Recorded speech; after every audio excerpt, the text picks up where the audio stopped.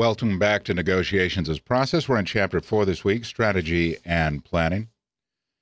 Goals focus your strategy. Can't put it any simpler than that. So step one is determining the goals for the negotiation process. Where do you want to be at the end of the negotiation? Negotiators should specify goals and objectives clearly. If things are muddled, you're going to get muddled results. The goals have direct and indirect effect on what your strategy is going to be. On the direct side, wishes are not goals. Now, those of you who've just had me for strategic planning, this is a little simplistic for you, but wishes are not goals. Goals are often linked to the other party's goals.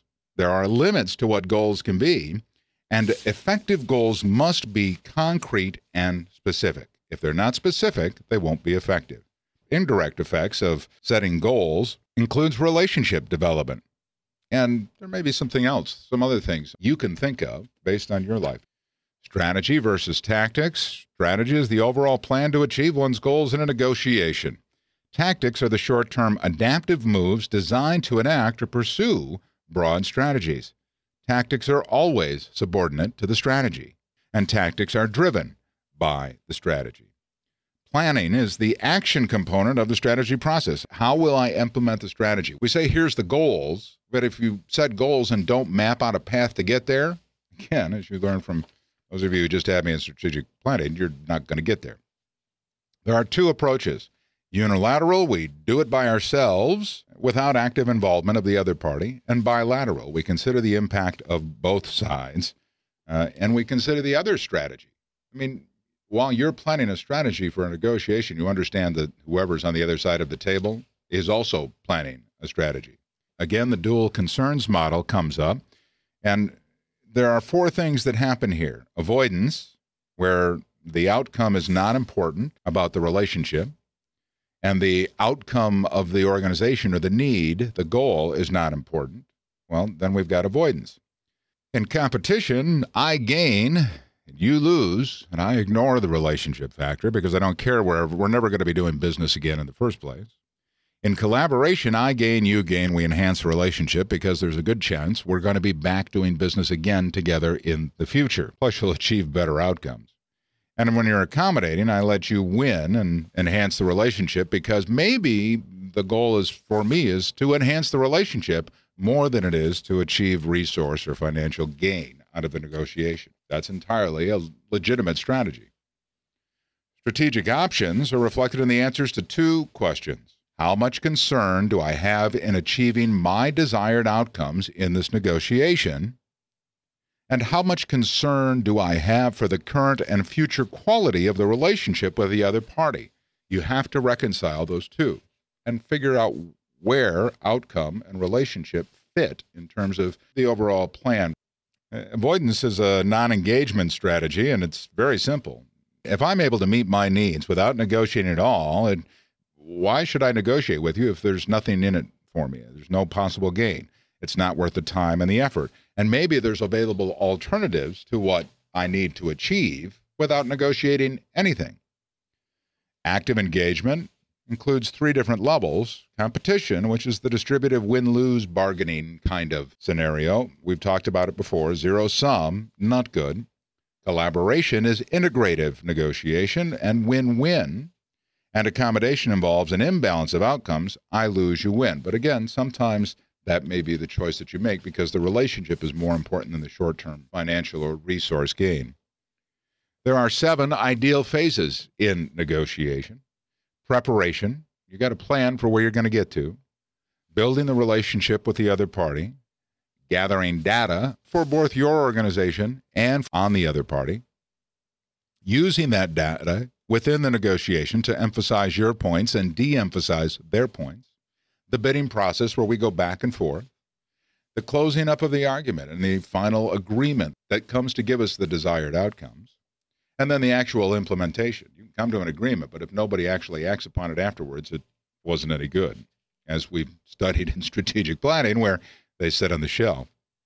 The ideal key phases, again, if we break them down, in the preparation, you need to know what your goals are and how you're going to work in the relationship with the other party. You're going to work on relationship building. There are differences between you and similarities between you. If you overemphasize the differences, you'll have problems. If you find the similarities, then you'll have grounds you can work on. And building together on both sides of the negotiation, commitment to the desired outcomes.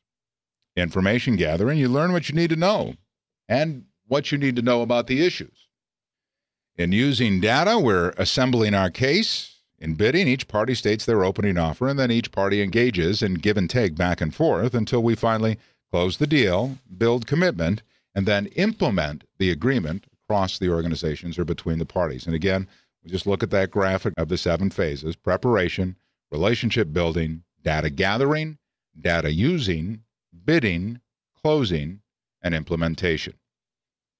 When you're planning your strategy, both in terms of the outcomes and the process that will take place of the negotiation, you need to define the issues and assemble the issues and define the bargaining mix, which is very simply just combining that list of issues and deciding which one has priorities. You need to define your interests in this negotiation. Why do we want what we want as an outcome? In planning the strategy, you need to know your limits and the alternatives. What's the least we can accept? What are the other options that we might run into? Set your objectives, your targets, and your opening bids where you're going to start. Your target is the outcome that you realistically expect. You can't expect to get everything, though some folks do. And opening is the best that can be achieved to start with, and you hope to settle somewhere in the middle.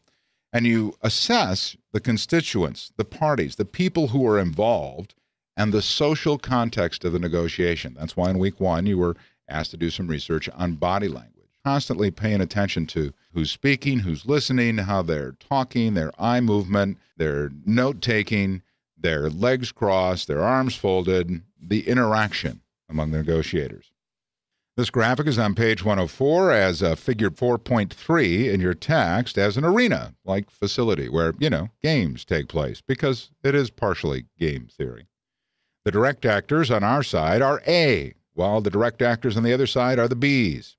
C are the indirect actors, and there are some for both of us. Now, these would, in general, we'd think about stakeholders, we've talked about them before, who have influence on the sidelines for both parties. D are interested observers. Now, those may be stakeholders with little influence, outside pundits who need something to write about or talk about in their media outlets, among other possible stakeholders. And finally is E, the environmental factors outside the negotiation, but with definite impact on shaping what happens in the arena. And in the global marketplace today, it has to be considered. If you're working for a nonprofit organization, for instance, the mandates, the funding changes that are continually going on are highly important when it comes to things like mergers and acquisitions or taking over a program that another entity has been offering to the community beforehand. As we're planning our strategy, you've got to analyze your opponent, not only before you get to the table, but once you get to the table. What's the reason that they have their objectives, the goals that they've set? Why do they want what they want? And you have to present a clear case refuting their position. This is debate. If you can't make effective arguments suggesting why they need to pay attention to your position as opposed to their position, you're going to get walked on. And then you're going to present, of course, your issues to the other party, both your concerns and the outcomes indirectly that you're trying to get to. It's a negotiation process. We don't come out and say, I've got to have X tomorrow or we're done. You won't be negotiating anymore. Some of the information that you absolutely must have, the resources, the issues, and the bargaining mix. You must understand what resources are on the table. And resources is a very broad term, and it's meant to be. The interests and the needs of both sides. The walk-away point. Is there a point in the negotiation where we absolutely cannot do this anymore and we just have to walk away because their demands are too excessive? And that comes. And the alternatives to finishing the negotiation. If we're walking away, there must be an acceptable alternative, and we want to know that before we get into the negotiation too far into it. Who the constituents, the parties are, the folks involved, the social structure, and the authority to make an agreement. If I don't have the people who have the authority to make a decision at the table, then we've got something else we need to work on. The reputation of the other party and their negotiation style. How do they like to work? And the likely strategy and tactics that they might take, as well as deciding what ones you're going to take.